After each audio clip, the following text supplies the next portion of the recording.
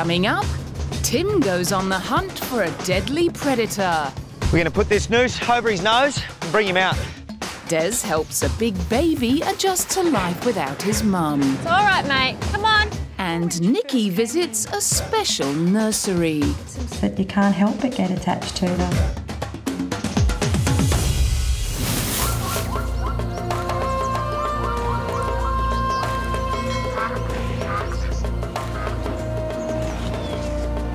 Meet the world's biggest mummy's boy.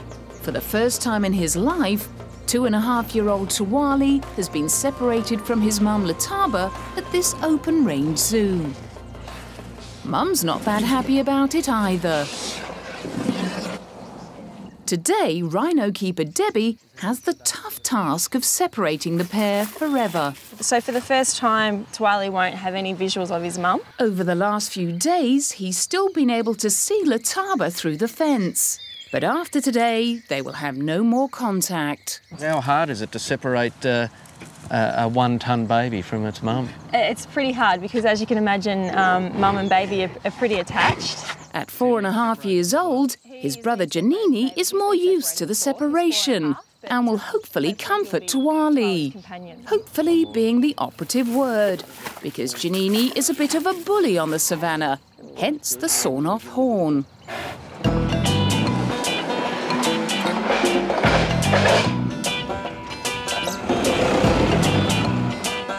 Anyway, the key to today's painful adolescent process is food, food and more food. Come on, good boy, come on.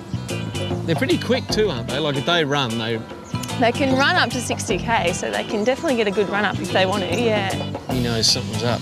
Diwali's just thinking, ooh, food. Good boy, yeah, he does think with his stomach a lot.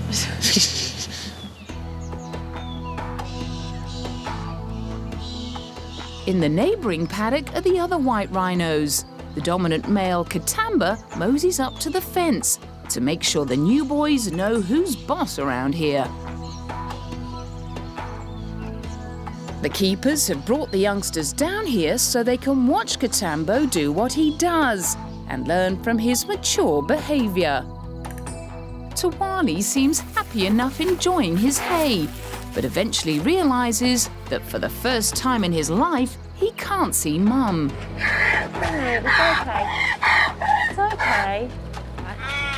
That's Rhino, for I want my mother. The heartbroken little rhino gets more and more agitated. It's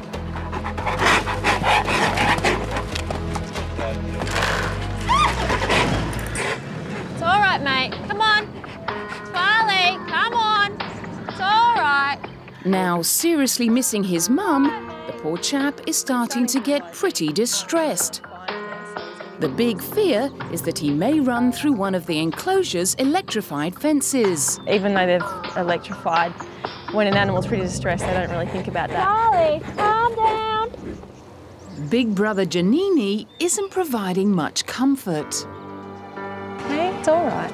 Mum's also heartbroken. Leave it. Keep talking, Deb. Good girl. Leave it alone.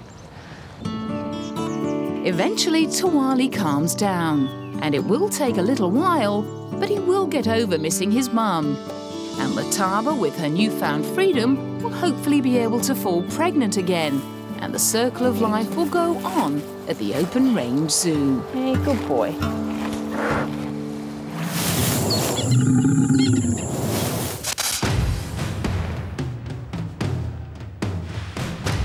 Say hello to Stuart Douglas. He's the creator of a zoo dedicated entirely to venomous creatures. James's tour of the Venom Zoo bypasses some of the more usual suspects and kicks off with a scorpion. Are they pincers? Yeah, they're actually pedipalps or pincers, and here's the Talson. And to say that sharp is a bit of an underestimation. It's actually quite capable of going through my thumbnail. Yeah? Yeah. So you want to hold it? I don't think so. Trust me. Okay, no, I might pinch her. It knows that I'm going to play with it, feed it, but most of all it knows that I'm actually going to put it back. Enough of the scorpion. Let's move on to the centipede. Can we pick him up? No, no.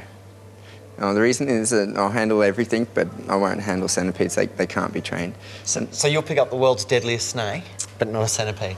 No, I won't. Well, it seems that everyone has their limits. Stuart's healthy respect for centipedes is only eclipsed by his admiration and love of the tarantula. Stuart claims these hairy-legged arachnids are at the forefront of groundbreaking medical research.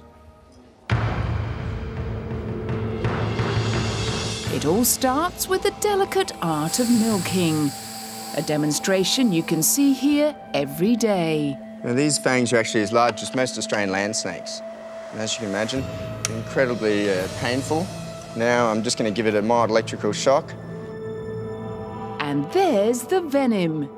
It might not look like very much, but it's actually enough to make a room full of people very ill. Ironically, that small drop of venom could also quite possibly save many people. The venom from centipedes has been used to develop medicines for arthritis sufferers. And there is currently research being done on scorpion venom and how it might be used in treating brain cancer.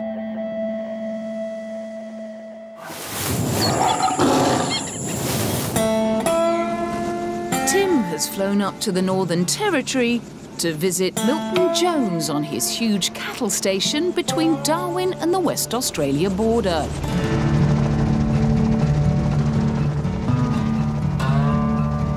It's a rugged landscape teeming with wildlife. There's a big saltwater croc. First stop is Milton's favourite fishing spot.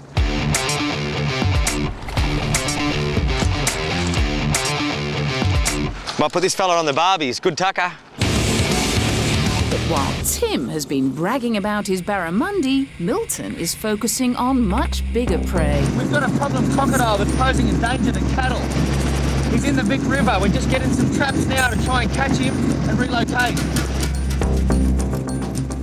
As humans spread and settle further and further into croc country, attacks on people and livestock are becoming more common. Side and jump on him a bit. First, they need to assemble the traps. You hold him up, I'll get on him. Bait goes in one end, slides open, croc comes in, grabs the bait, which is donkey leg today, trap shuts.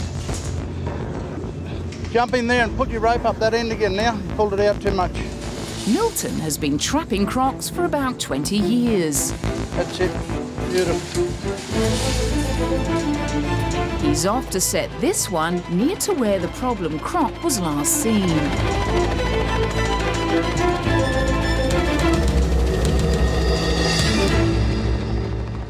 Living in close proximity to Australia's deadliest predator has taught Milton to treat crocs with a lot of respect. You just need to get a visual on the crocodile and never underestimate where they can be, because I've seen a 16-foot crocodile in a hole about as big as his head. Yeah. You had any close calls yourself? Yeah, I have, yeah, for sure.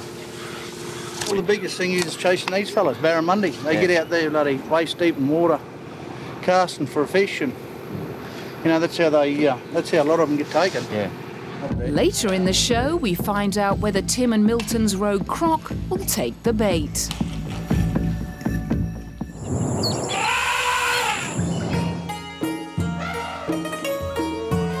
In northern Thailand, about an hour's drive from Chiang Mai, lies this magical spot in Lampang.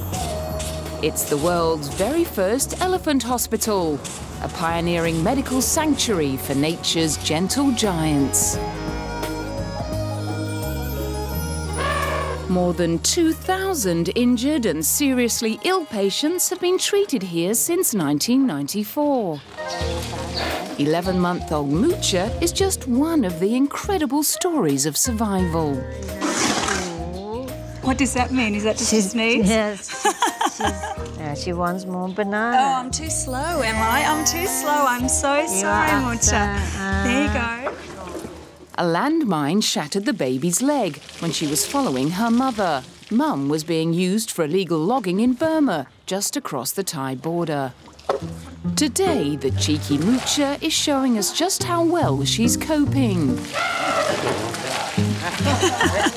But if this baby didn't make you smile so much, her terrible injury would break your heart. It's sad to see that the symbol of the country is disappearing before our eyes in my own lifetime.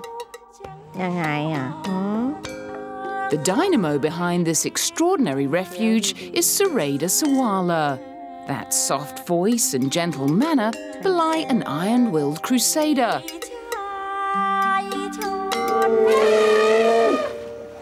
There are only 2,500 elephants now in captivity in Thailand. Only 2,000 left in the wild. The most famous patient is the beautiful Matola. Her medical story has made her the most famous elephant in the world. And you know it, don't you, girl? You're just gorgeous.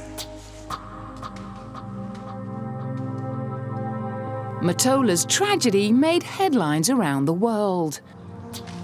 Another innocent victim of illegal logging, her lower left leg had been blown off by a landmine in the forest. The 38-year-old elephant was close to death, in terrible pain. And I touched her cheek.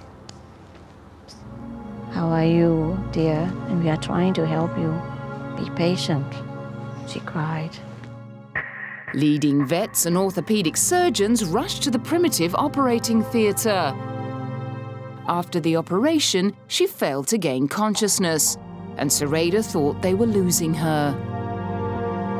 Then she fluttered her eyelids. She has the most beautiful eyes I've ever seen. She does.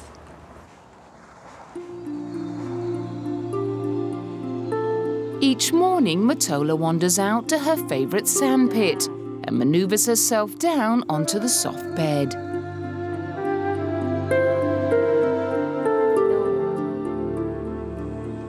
It is blissful relief. Despite the ongoing antibiotics and herbal treatments, it has been a frustrating battle to heal the wounds. She is happy, though, even though she has some pains. After she pulled through the operation, a leading prosthetics expert took on the challenge of designing an artificial leg for Matola. This is the pre-prosthetic, a lightweight canvas shoe filled with sawdust. The shoe helps with stretching her muscles. With everything that's happened to her, how gentle has she been? She's been very gentle. Never hits anyone, never kicks anyone. Matola is a silent but damning indictment of the cruelty to elephants. My right knee. But the miracle of Matola gives Sarada the strength to keep fighting. But the moment I knew her, until now, she has never lost the courage to fight. And she has no doubt at all that we are trying to help her, not only me. And thanks to all. จ้าน่ะพี่ๆเขาอยู่ข้างบน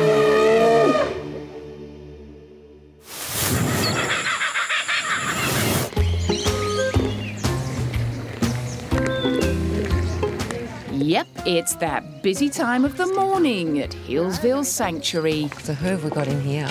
We're going to meet a couple of our babies in here this morning.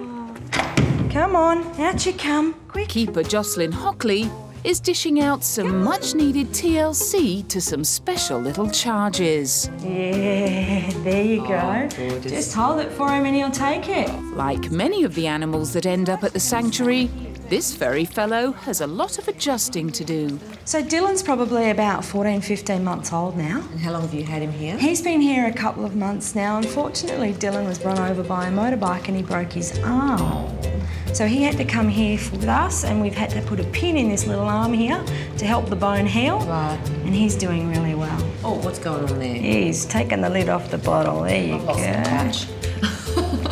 It's just like having human babies. Yeah.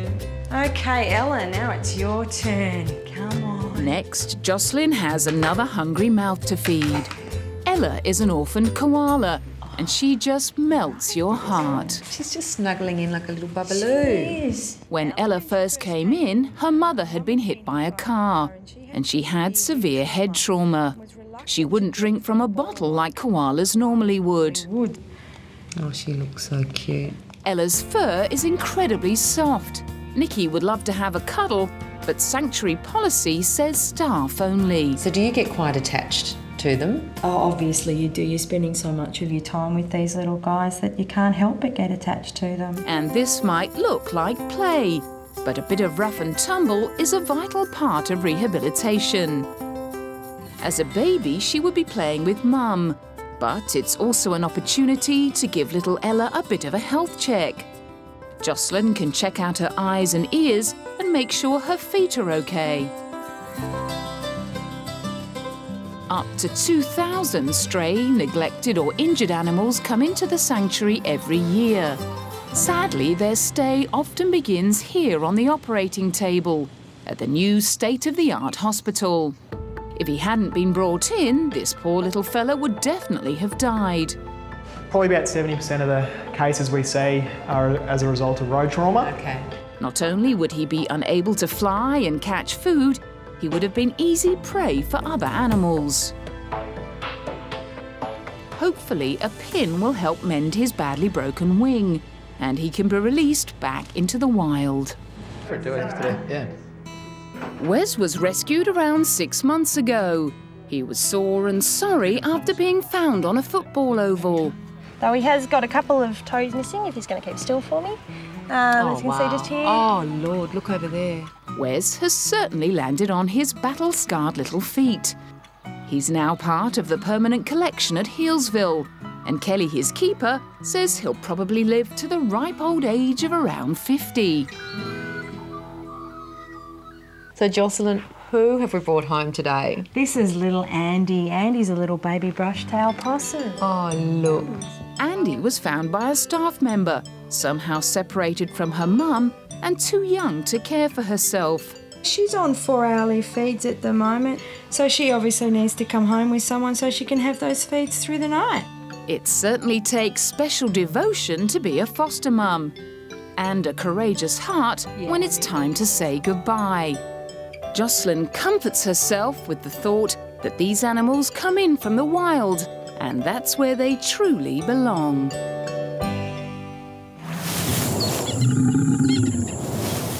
Tim has been helping set traps to catch a rogue saltwater crocodile in the Northern Territory. Overnight, there's been an exciting development. We've got to get down the river. There's been a croc spotted down there, good size. It's right near one of the traps we set, so could be our croc. Tim's colleague Scott will be trying to track it by boat, while Tim hitches a ride in the helicopter. It looks like a croc has taken the bait. Scotty, you there, mate? Yeah, go ahead. We've got a croc in a trap, mate. I don't know if it's the one we were after, but it's a good size. You're right to come give me a hand? Be there shortly. Have a look at this. Oh, it's a big croc. There's no doubt about it. That crocodile could take down a small cow and certainly a person. Wow. We need to move the croc. This hole here, no access either way to the river. It's just a hole and the cows are coming down every day, so there's a good spot upriver we could drop him. Let's get to it. Yep. Mouth open there, watch your fingers. We're going to put this noose over his nose, tighten him up and bring him out.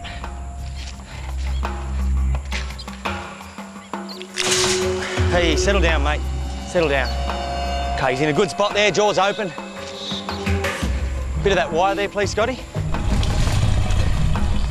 He's making a big bellow, a rumble, and it's travelling right up and through me, and I tell you what, it's scary. Let's get him out of there. You've got to get the rope securely around his top jaw. Lose concentration for a second, and you could very quickly become a casualty. Get that through, Scotty. Can you take that rope through? Their brave pilot, Steve, is watching all the action from a safe distance. Look at that croc. Jeez, it's intimidating when there's no bars. Ready? Just watching. Yep, let's go. Come on, mate. I'm gonna jump on. Keep that pressure on, boys. What a croc. Cross him up. Feels good when that mouth's shut. Look at that hand. It's as big as mine. Just an awesome creature. Crocodiles have a 4-chambered heart. They can shut down 2 of those chambers at any time. That's really unique. They're the only animal on Earth that can do that. When they're hibernating or laying still on the bottom of a river, they only pump blood to the major organs like the brain and the lungs. There's no need to pump it to the limbs. They can stay submerged for up to an hour. Righto, mate. We're just going to put a blindfold on. When she's in the dark, can't see, she'll feel safer and won't stress. Righto, let's get her up. It's time to go for a ride. Head at the back, boys. Head at the back. Hope she's getting frequent flyer points. Not every day you see a flying crocodile.